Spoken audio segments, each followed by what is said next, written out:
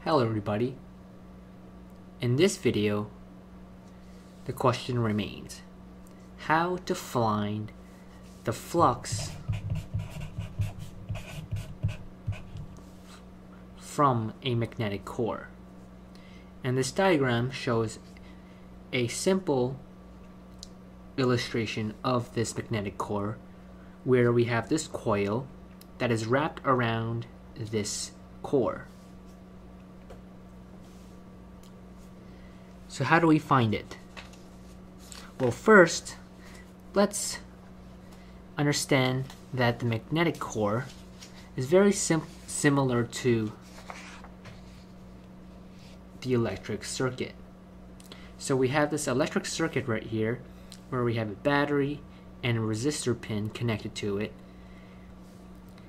And when we convert it to our equivalent electric circuit, this is how it will look like, where we have that voltage source and the resistor symbol, and also we have a current flowing through. Now you may be wondering, how is this related to the magnetic circuit? Well, to find our flux, we are going to have to draw our equivalent magnetic circuit, given the diagram here that I've shown you in the beginning of the video. So we have the equivalent magnetic circuit, and this is how it would look like.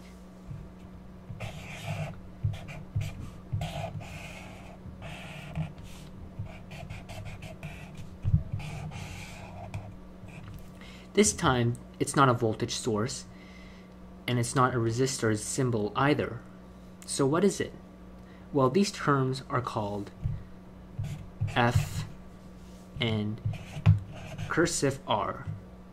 And these two terms, if we apply the similar case to what we know about the electric circuit, where we have a current here and a voltage source here and a resistor here,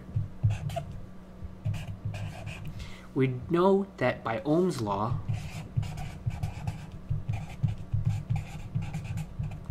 I is equal to V divided by R. And in here, there's something flowing through the circuit. And that thing is the flux. And if we compare that to Ohm's law, and what I've said before is that it's similar to the numerical theory behind it, is that the flux is equal to F divided by cursive R. Now, let's move on and determine what are these two terms, F and cursive R.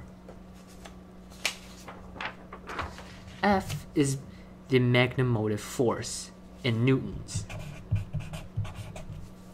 That force is created by the current that is flowing through this coil right here. Now, what that means is that current that is flowing through the coil, each turn creates a certain force, and the more turns it creates, the greater the magnetomotive force is. Therefore, F is equal to N times I, where N is the number of turns in the coil, and I is the current flowing through the coil.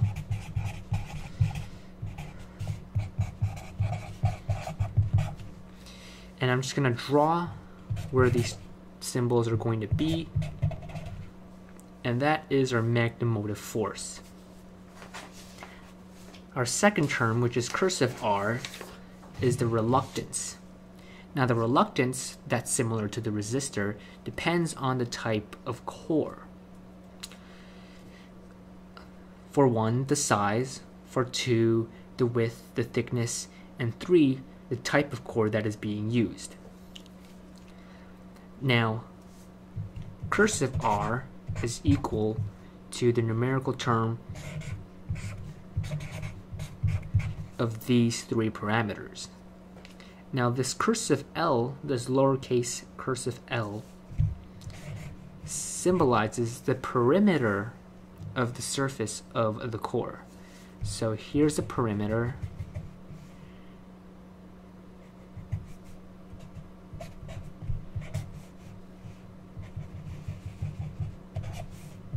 So those are the two sides, and then multiplied by 2. Cursive lowercase l is the perimeter of the core.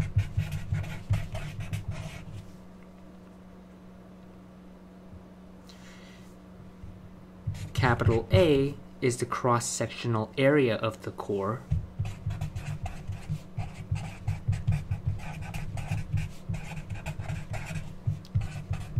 And that essentially is the thickness. So right here, the thickness. And mu is the permeability of free space. Now, in a given question, you would be given the permeability of free space. So that's a constant. So there we have it. That's our reluctance, cursive R, and cursive R is equal to L divided by mu times A. Now let's do a question, shall we? Since we've determined what our parameters cursive R and F is, and now we can find the flux in a magnetic circuit. So here's the question. Given the coil I is equal to 0.5 amps, N is equal to 350 turns, and given the core, each side is 10 centimeters in length and the cross-sectional area is 2.5 centimeters, determine the flux. Now in our magnetic circuit, I haven't written this before, but our permeability of free space would be mu is equal to 4 pi times 10 to the negative 7. So first, what we do is implement the knowledge of what I've said before, and that is to create our equivalent magnetic circuit.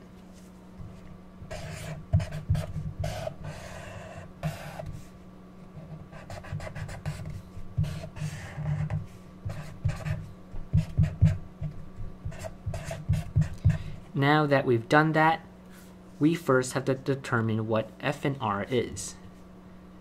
So, first of all, F is equal to N times I. And what we know is that the number of turns the coil have is 350, and the current that is flowing through is 0.5 amps. And what we get there is, we're using a calculator, 175 newtons. For our reluctance, we have to determine what our cursive L and capital A is. Mu has already been given, and that is 4 pi times 10 to the negative 7.